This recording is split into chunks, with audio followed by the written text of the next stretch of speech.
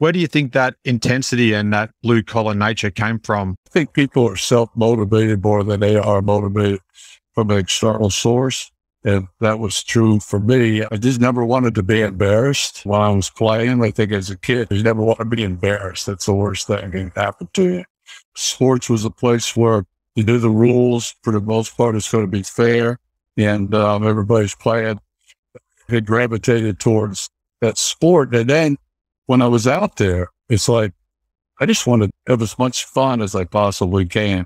I got to the point where my goal was I never wanted to coach that have a reason to take me out of the game. I was not a very good bench player. If I wasn't playing, I wasn't happy. I wanted to play all the time.